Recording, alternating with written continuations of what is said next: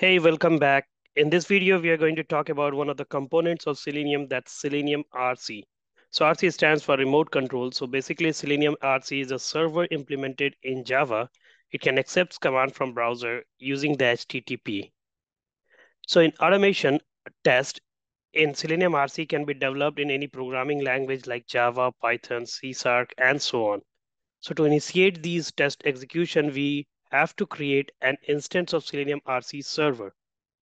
So RC makes it possible to write automated tests from a web application in any programming language, which allows for better integration of Selenium in existing unit test frameworks. So there are different components in Selenium. Basically, one of them is Selenium RC, and this is basically the server based. So here, what happens? It's like um, it works based on a server and client libraries.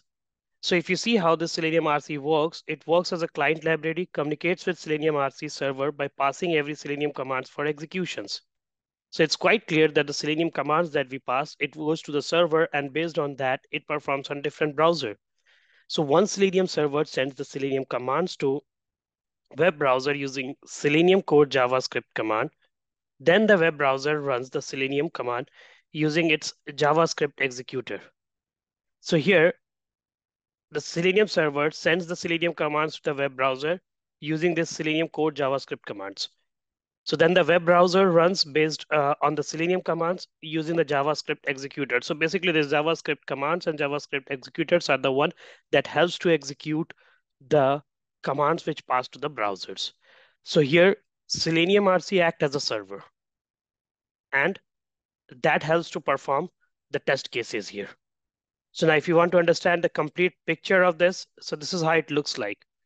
So here it's like these are different languages that we select. So you pick any one of the language. Based on that, you use this Selenium remote control server. And once a command is passed through this server, so it goes based on this server, it gives the output on different browsers. Like if the command is based on for Chrome browser, so it gives the output based on the Chrome browser. If it's for Firefox, it goes for that. So this is how it works. So this is the complete structure of Selenium RC, and this is a server-based component of Selenium. That's what we need to remember here. This is all about the Selenium remote control, and this is how it works. I hope it's clear in this diagram, the complete function of Selenium remote control. That's all in this video. Till then, bye-bye. Thank you.